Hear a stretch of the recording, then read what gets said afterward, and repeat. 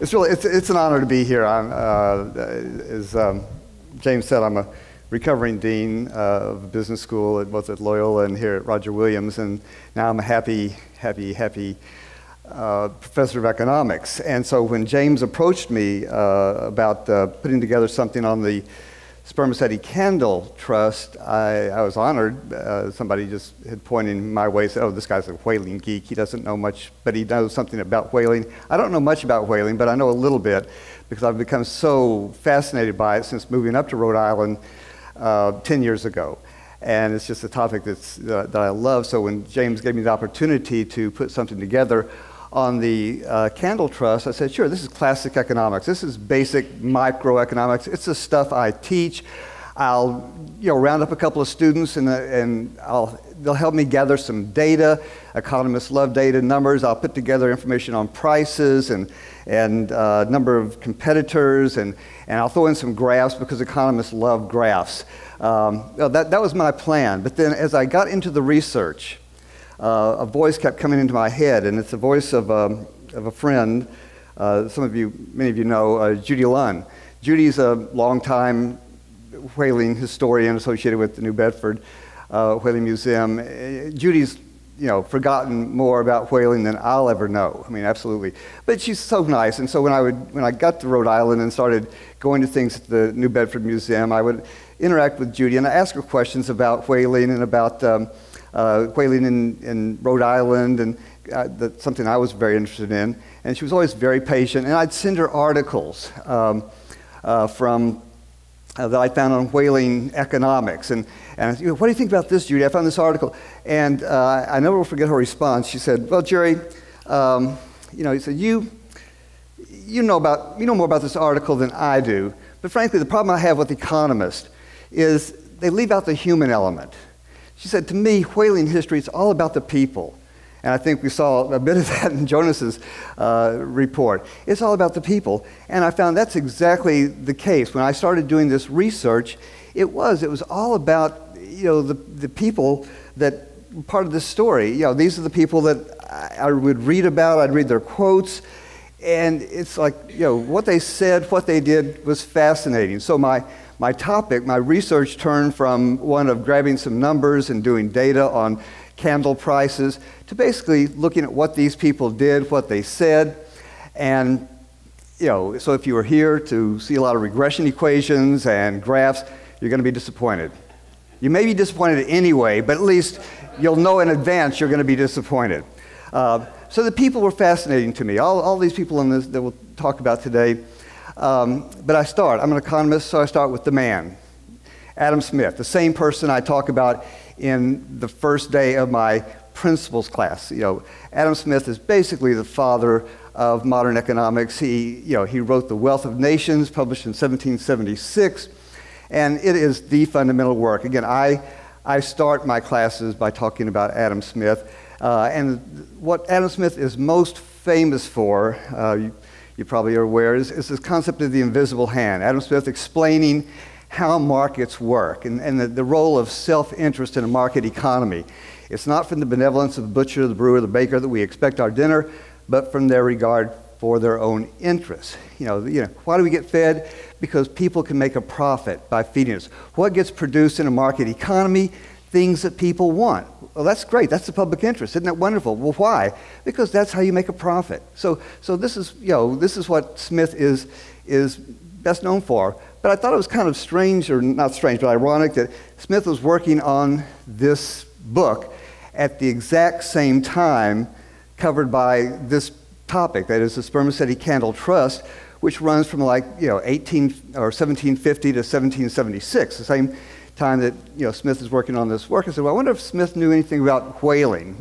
He's an observer of the world, the way the world works. I wonder what Adam Smith had to say about whaling. And sure enough, Adam Smith had, I think, a very insightful comment about the whaling industry. And I love this comment because he says, it starts out, the New England fishery in particular was before the late disturbances. That's something we call the American Revolution. So before these little disturbances over on that side of the Atlantic, you had this great fishery in New England.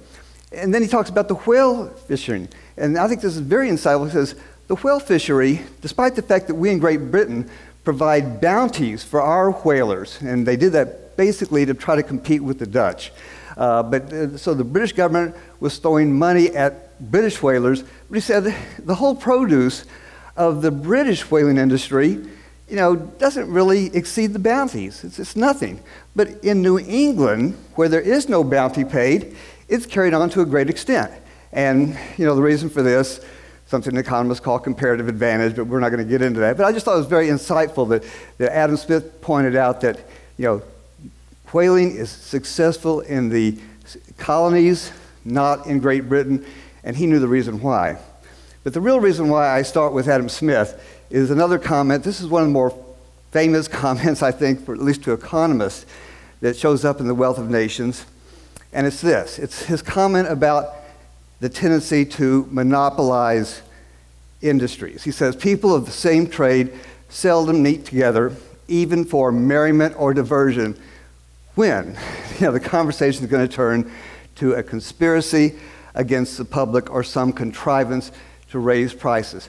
As Smith was writing that kind of cynical comment, there was a group of men meeting over here, basically in Rhode Island, Newport, Providence for the most part, doing exactly this. And that's the topic of this subject. That's the subject of this whole idea that these guys were putting together a monopoly. And they call themselves the United Company of Spermaceti Chandlers.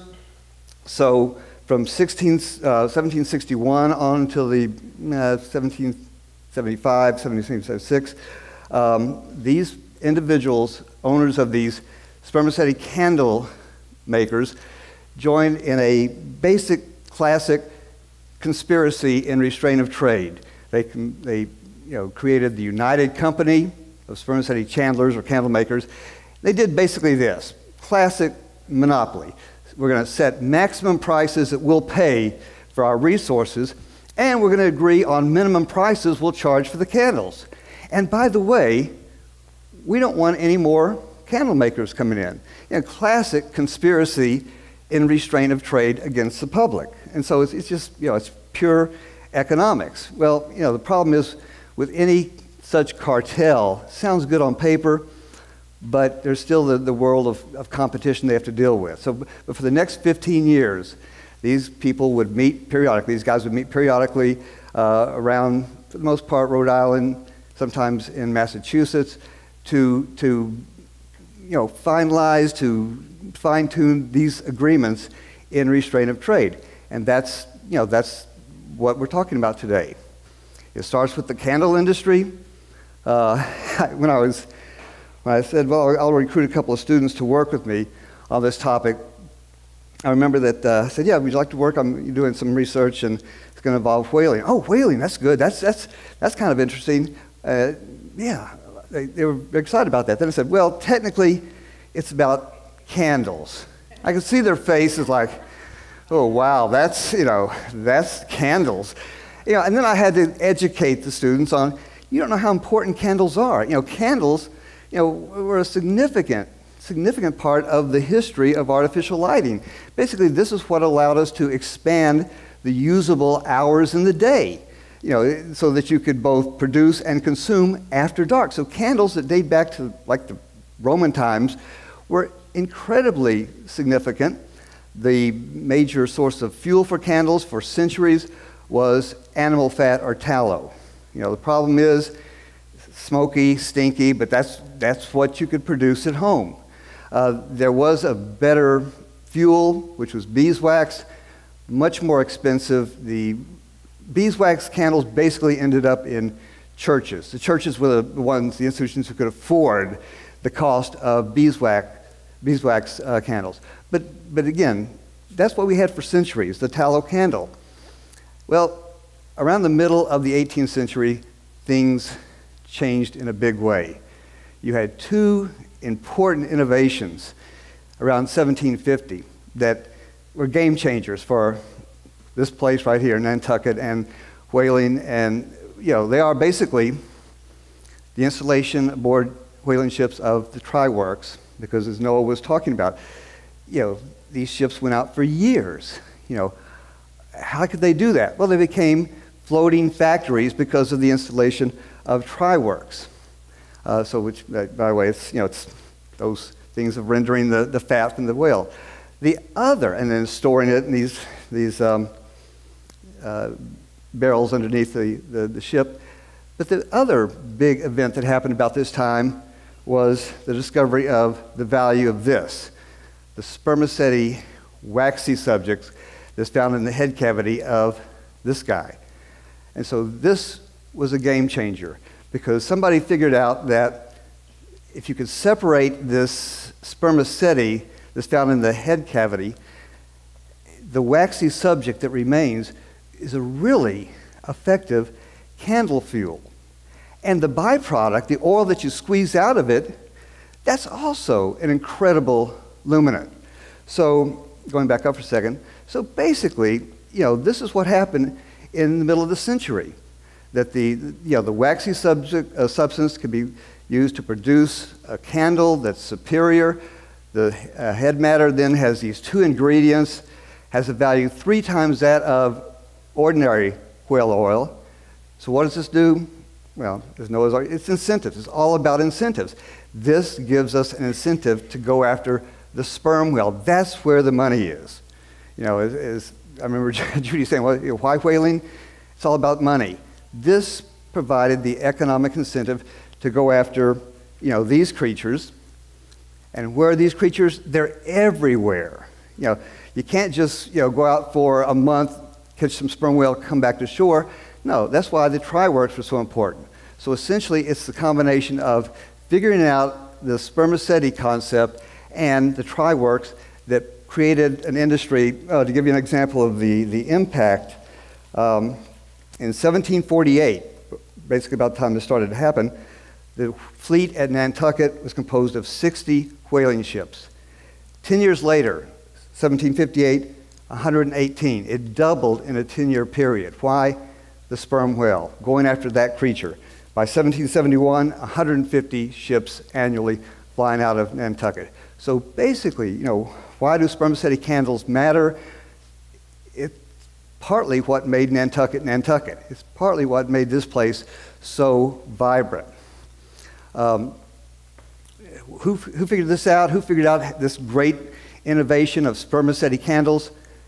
We don't know. There's ads that show up in a Boston newspaper from, I think, 1748, advertising spermaceti candles exceeding all others for beauty, sweetness of scent when extinguished, duration being more than double that of tallow candles of equal size, dimensions of flame nearly 4 times more, emitting a soft, easy, expanding light. Great marketing, But where these candles come from, we don't know. We know where they were sold in Boston. We don't know. There's no evidence that there was candle making going on in the colonies at that time. We think that, the experts, those experts in candle making, figure that it must have been, somewhere in Europe, probably Portugal or the Netherlands. James, if you want to finance me and my wife, we're happy to go to Europe, spend our summers there, searching through the dusty archives to come up with the Holy Grail. Who invented the spermaceti candle? We really don't know, but it's nor do we know who was the first spermaceti candle maker in North America, because there are a few suspects out there.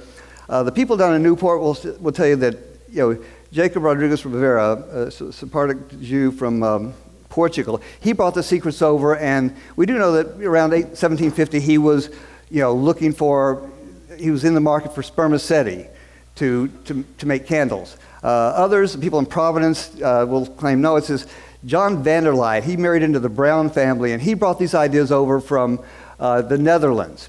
But the primary suspect, I think, is a guy named Benjamin Crabb from good old Rehoboth, Massachusetts, right outside Bristol, basically.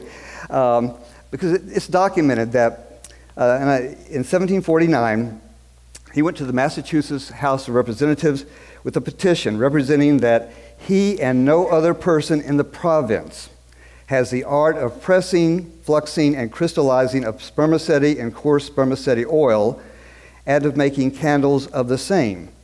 He claimed to have already erected presses and procured utensils for manufacturing, quote, candles of such transparency and luster and burning that exceed all others.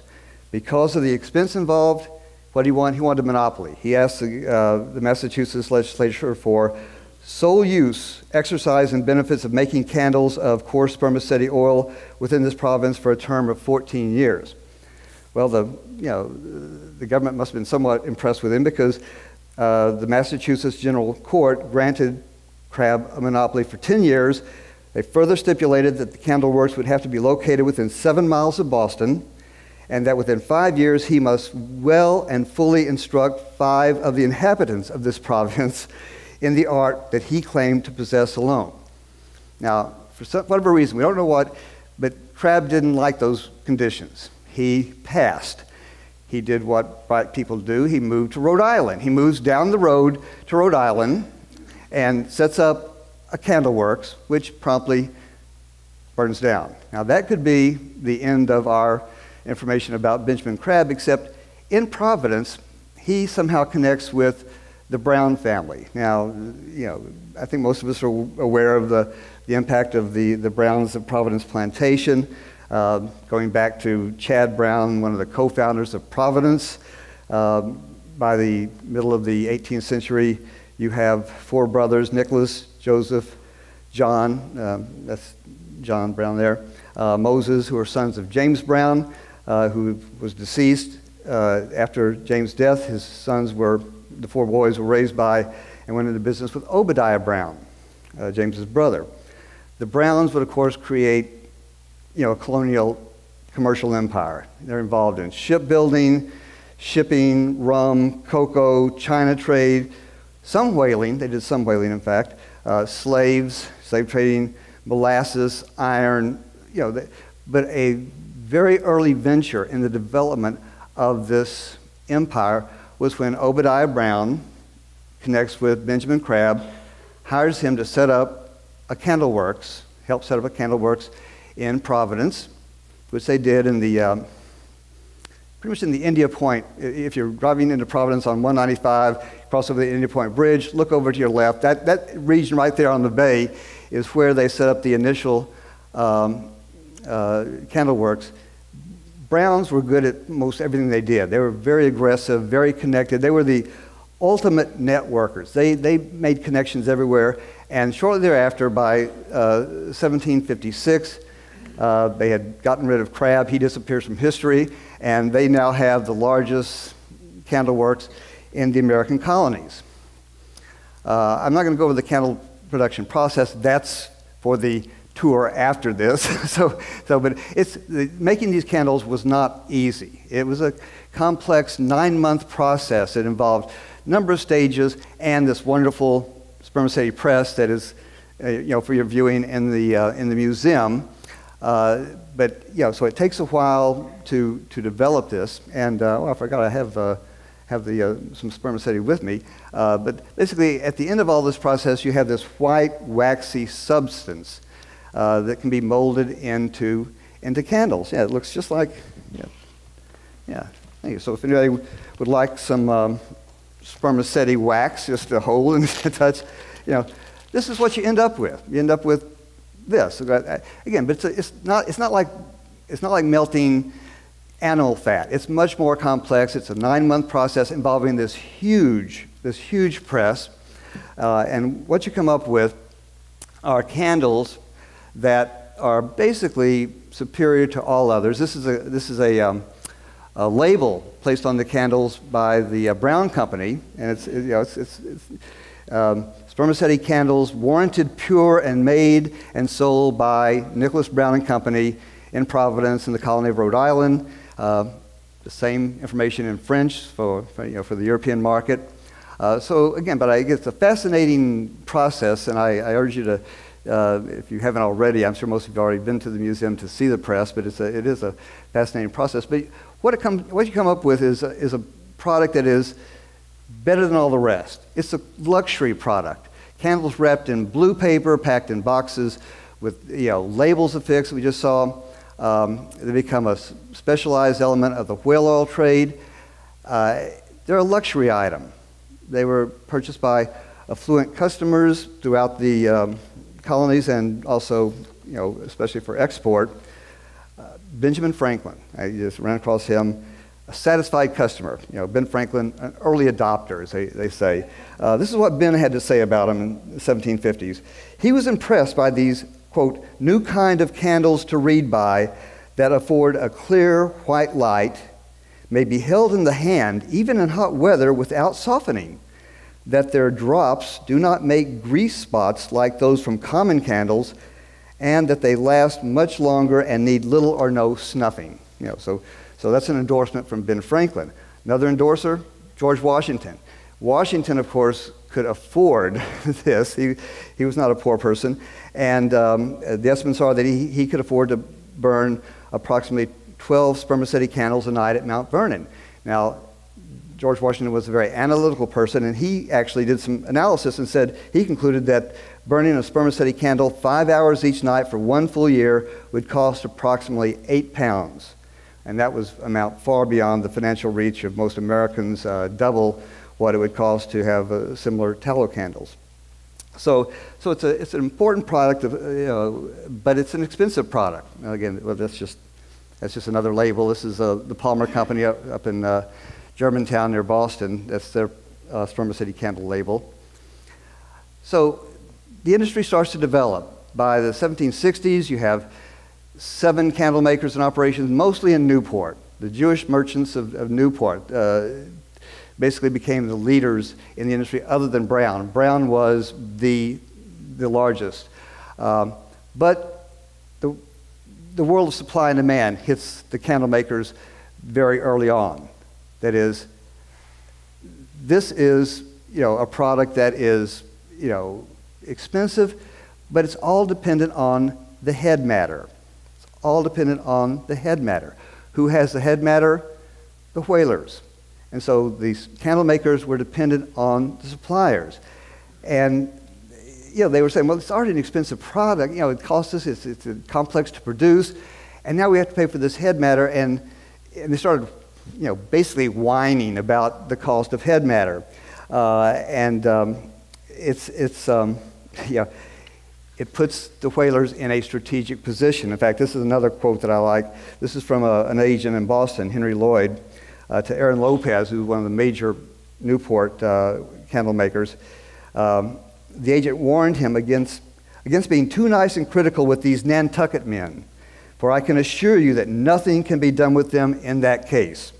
The only way is to make the best terms possible with them whenever you have occasion to purchase. But 'tis vain to attempt to tie them down to any measures they do not like. So again, so suddenly, you now starting to have this conflict between the candle makers and the suppliers of this vital product. Brown and some of the manufacturers wrote to Joseph Roach complaining that, we don't want to pay above this for the head matter. We got to make a buck. We can't pay. Roach just ignored them. So what do? This is Newport. I just had that in the slide because this is colonial Newport. This is where most of the candle making was done. Isaac Stell was one of the Newport producers. But basically, what this leads to, Brown calls for a meeting of candle makers, and again, spells it out, for the purpose of uniting our endeavors to reduce the price of head matter and to join in a plan, so much for our mutual interest. So basically, this is the trust. This is the cartel. We're going to meet together. We're going to set prices. We're going to join in a plan for mutual interest. So they met in Newport in 1761. They agreed, and I love this comment, they agreed to have 2 meetings each year at the best tavern in Taunton. Now, I'm willing to go to Europe and try to seek out who developed the, spermaceti candle. I don't know that I want to do research in Taunton to find out where was the best tavern. I couldn't find it anyway, but that's where they're going to meet. They're going to meet, annually.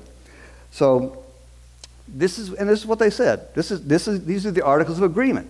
We agree to pay, we're not going to pay more than, again, they set the price based on the price of brown oil, regular spermaceti oil. So we're not going to pay more than a certain amount for the head matter. We're not going to pay agents more than 2.5%. We're not going to sell candles for less than this price.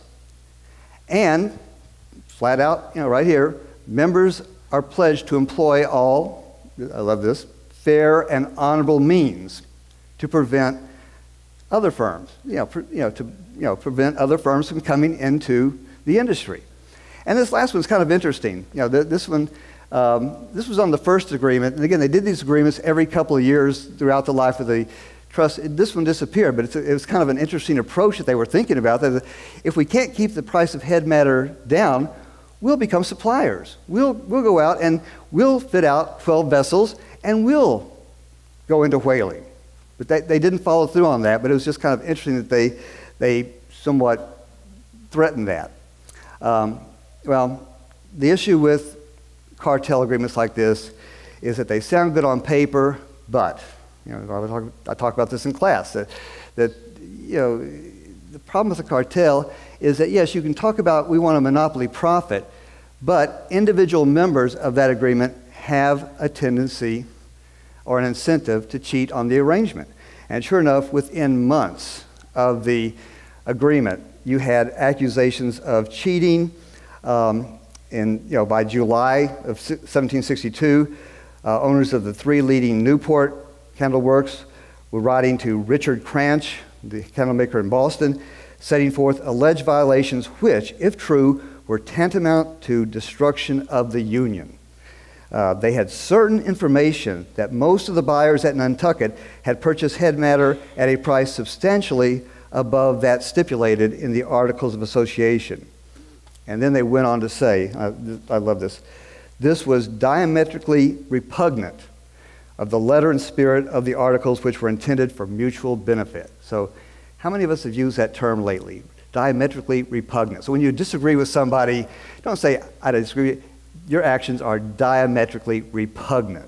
But that's how they felt about it. So you have these accusations flying back and forth about cheating and so forth. So they agree to meet again to try to tighten the arrangements. So they meet in 1763, again setting a maximum price on head matter, prohibiting outsourcing. They also came up with a list of 10 approved suppliers of head matter. Basically, they listed 10. I think 8 of them were Nantucket whaling companies. And the innovation of this was a common stock. They said a common stock, we're going to treat all head matter as common stock for the United Company. And we're going to allocate this head matter on these conditions. And so they basically divided up. Whatever head matter comes in will be allocated to us, the individual candle makers. Certain parts, Brown & Company got the biggest share. The 9 other houses would receive between 2 and 14 parts each. So again, this was the common stock approach. The industry, grew slowly at first, in part because there was a recession following the end of the 7 Years' War. They did what they could to try to control the information about how to set up these presses. And the industry did, grow somewhat quickly throughout the 60s. By the end of the 60s, you had only, 10 or 12 candle houses in effect.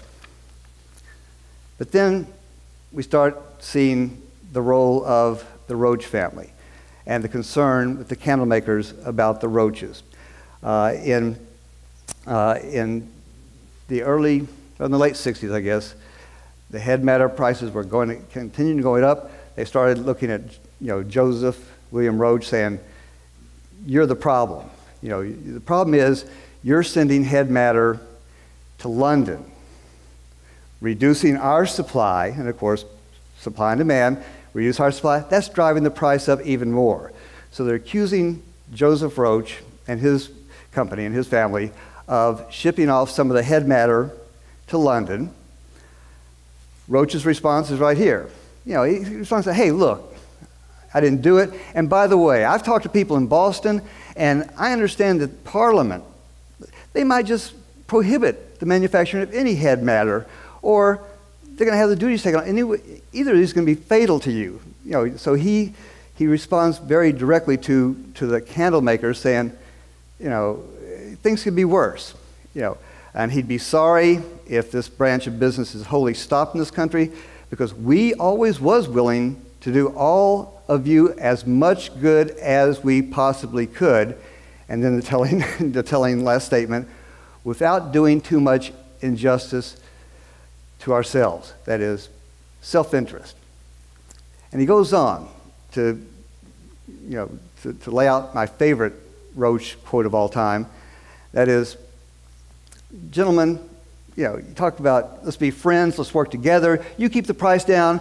You can make a decent profit on the head matter. We'll make a decent profit on the, on the candles. The Roach family basically had none of that. He said, look, all friendship that can be expected into trade is to let your friend have a thing at the same price that others would give for it. In other words, it's the market, people. Here's the market price of head matter. You may be my friend. I may like you. This is what you're paying.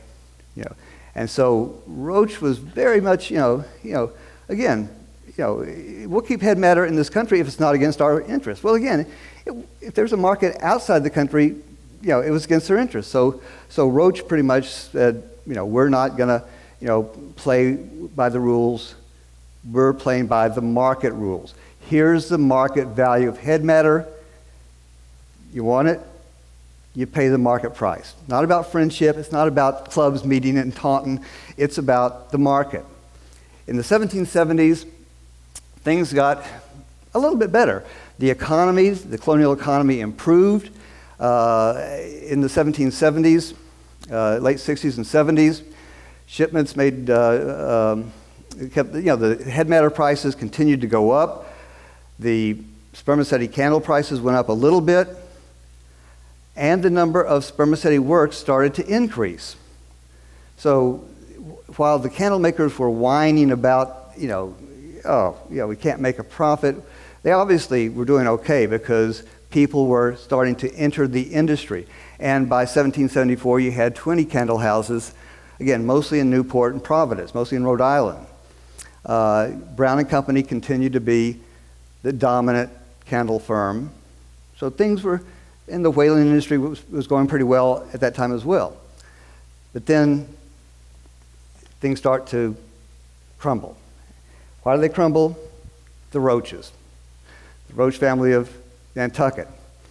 In 1765, Joseph purchases from Joseph Russell, the developer of that new planned community over in Dartmouth called Bedford. And somebody pointed out some years later that there was already a Bedford in Massachusetts, and they had to change the name, so they changed it to New Bedford. But basically, this Russell, the developer, is setting up a whaling community there. Roach is an early enthusiast about this. He moves to New Bedford in 1767 with two of his sons. William stays here. A year later, New Bedford has a candle house. Now, the owners officially were Joseph Russell, the developer, and Isaac Hallen, who's a candle maker that Russell brought in from Newport. But it was well known that the instigator of this was Roach. Roach is the one that moved New Bedford to a candlemaking location. And this, was not good news for the United Company. So, they try to enlist this new firm in the United Company. Hallen does, agree to join the United Company, but things get even worse. Thanks to, they get worse for the candle makers, thanks to this man, William Roach.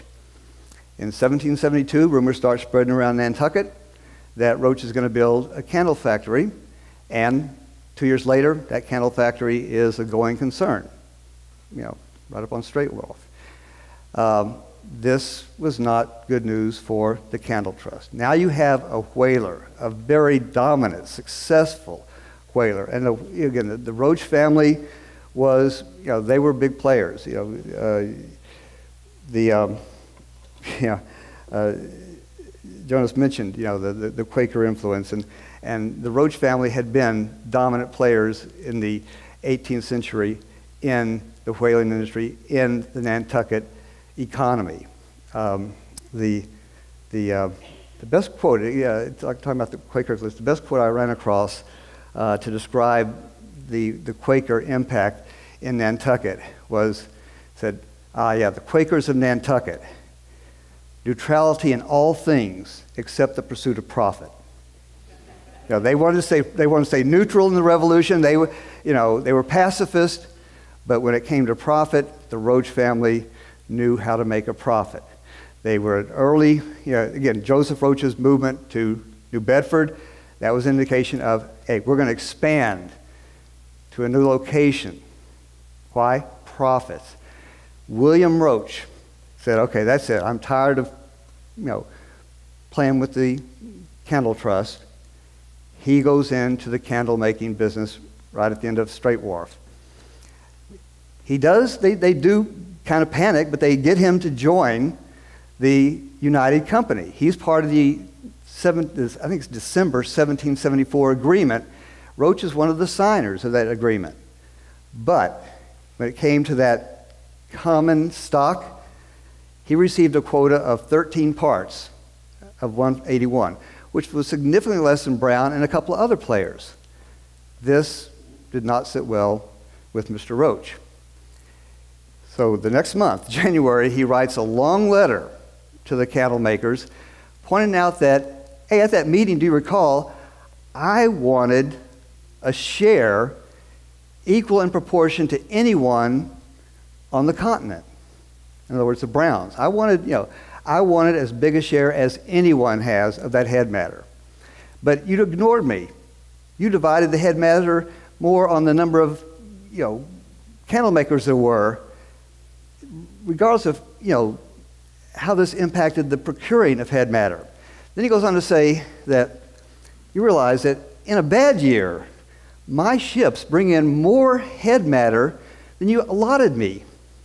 Said, not to mention my brother Francis, he's out there whaling too, and with whom you may reasonably suppose I have some influence. So again, I love the way, William Roach, positions things. And he concluded with this wonderful quote. This says it all. Here's the trust crumbling. If you insist on keeping me to the proportion you allotted me, I believe I shall comply with it, but I certainly know it will not be for your interest to drive me to such an unreasonable compliance. He said, I don't like it. I'll go through the motions, but you don't want to test me. What happens? The trust crumbles. Basically, the members continue to ignore him, but they knew they had to do something. They knew they had to. We got a Roach problem. We have an issue. We have a whaler who now basically has control over two candle firms, New Bedford and Nantucket. And so we got to come up with a way of dealing with this. So they set a meeting for March of that year. The meeting, was down in Newport, but for some reason people couldn't get there. They adjourned with, because they didn't have enough members present. They said, okay, we got to meet in April. We got to talk about this issue. Well, by April, you had Lexington and Concord. The trust never met again. The war, as you know, crippled most of colonial commerce, including the candle making. Many of these candle makers that we've, in Newport especially, disappeared during the Revolution. The Brown family stayed in the business for a while, but they were never they were never a big player after the war. So after the war, what happens? You have the revival of whaling, as we know, but it followed the Roach model. The Roach model of the integrated business. The whaling merchants are going to be in control. They're going to control production, refining, manufacturing, distribution. There's going to be benefits derived from every step in this process. There's going to be commissions, sales, profits, and we're going to branch out into secondary operations, banking, insurance. So after the war, Whaling comes back big time, but it's big time in the Joseph William Roach model. Candle making basically changed. The candle industry did recover because it was still a great product, better than the alternatives, but it changed. The center of candle making shifted here. By 1792, you had 10 candle plants on this island. By the end of the century, you had 20. So Nantucket becomes the candle center. This is why, if you walk out that way, you run into Candle Street. Or if you walk over there, you run into Candle House Lane. And of course, we know, the museum is what? It's located in an old candle factory. Let's see, I think I have this, by the way, everybody recognize this? This is 1 High Street. It's now, I think, a 3-bedroom, 2-bath house that sold 4 years ago for $1.1 million. That was one of the Nantucket candle factories. It's 1 High Street. This was after its candle days. This is obviously after the candle works had already moved on to something else. But it still looks a lot like that, although the landscape is a lot better. So basically, Nantucket becomes the center of the candle making world. What does it say? What's my conclusion about this trust? Well, again, cartels are difficult to carry out. Cartels, market forces, self-interest. That's going to challenge any cartel. Individual members. If somebody asked me if I were doing this for my students, like Jonah was talking about, I say, well, without the Roaches, how would the Sperma City Trust do? And the answer is, it would have fallen apart, even without Roach. Why? Because of this, because of the realities. As I talk about in my class at least, what's the source of monopoly power that lasts? Government. If you look at any ongoing monopoly, why does it? Because government can keep out competitors. The candle makers couldn't. They said, we're going to prevent entry to the market. They couldn't do it. Self-interest, cheating on the agreements. So basically, it was going to fall apart eventually anyway. But it does represent, colonial America's best first example of monopoly. Monopoly created through out-and-out collusive arrangements. The first energy cartel couldn't withstand the competition of the whaling trade, couldn't hold up against the Roach family. The Roach family understood better than others the value of an integrated enterprise. The model changed the structure of the whaling industry, and basically that vertical integration concept has held on.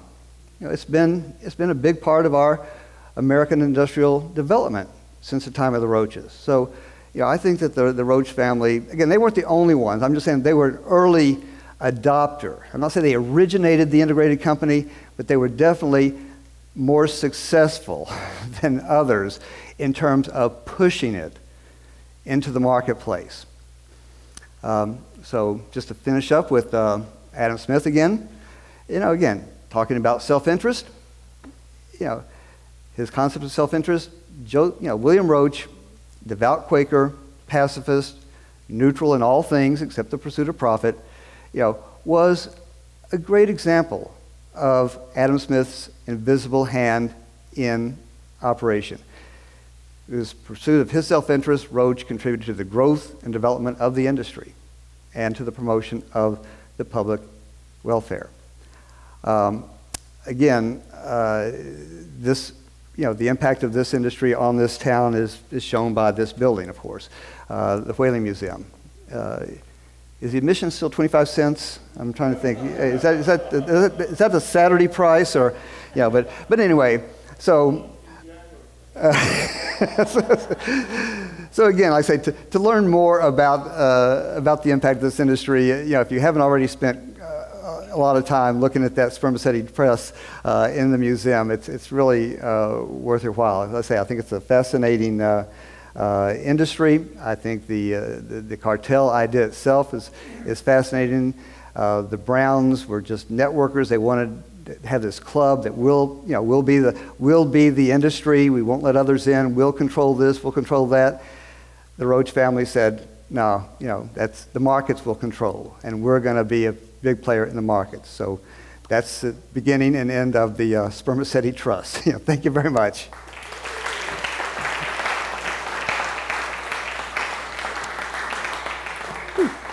Just speaking of spermaceti and the importance of this, I have to end with one quote. It's not about spermaceti candles. By the way, did anybody get a chance to see the spermaceti candles I was passing around? Those were sold at ye old Nantucket Candle Shop, which I think is long gone. They were sold until the 1950s or 60s, I believe. Now you sell replicas, I believe, in the museum. I got that from Park Madden, who, once he learned that I was going to use it for this program, he offered to double the price, but I said, James isn't paying for it. And then the spermaceti wax itself is up here, but this is a quote from John Adams, one of my favorite characters of history, about spermaceti oil. And as ambassador to when he was ambassador to Great Britain, he was making a sales pitch to Great Britain to import spermaceti oil. And so he met with British Prime Minister William Pitt, trying to convince the British to import spermaceti oil. Now, his initial efforts were not successful, and this is how Adams records his sales pitch to the British Prime Minister, William Pitt. Adams told Pitt, and this is quoted from his diary, "The fat of the spermaceti whale gives the clearest and most beautiful flame of any substance that is known in nature." So poetic. "And we are surprised that you prefer darkness and consequent robberies, burglaries, and murders on your streets to receiving as a remittance our spermaceti oil." So John Adams, buy our oil or it's Gotham City for London. I mean, it's just, it's lights out. So that's how important this product was. And again, it helped make Nantucket. I'm happy to be here talking about it. Okay, thank you, Jerry. Great.